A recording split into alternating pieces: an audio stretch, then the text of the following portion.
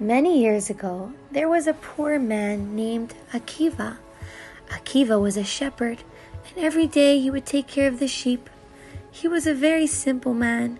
He didn't know how to alphabet or how to read.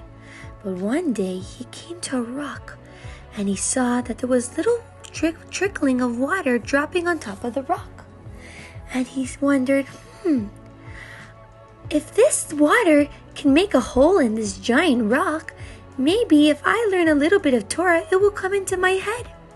So he started to learn the alphabet from the beginning. And he went to yeshiva, he went to school and learned for many, many years. And he had so many students. They loved Rabbi Akiva, but there was one problem. They weren't being nice to each other, and they started to get sick. And very soon, he only had 5 students left.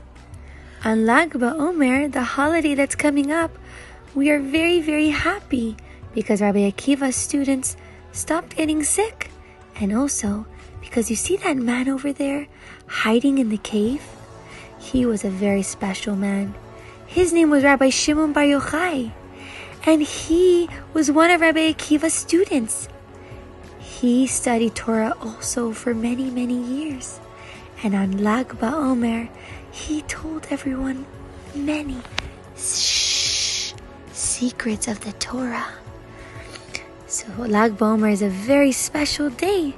We celebrate and let everybody know how proud and happy we are to be the Jewish people.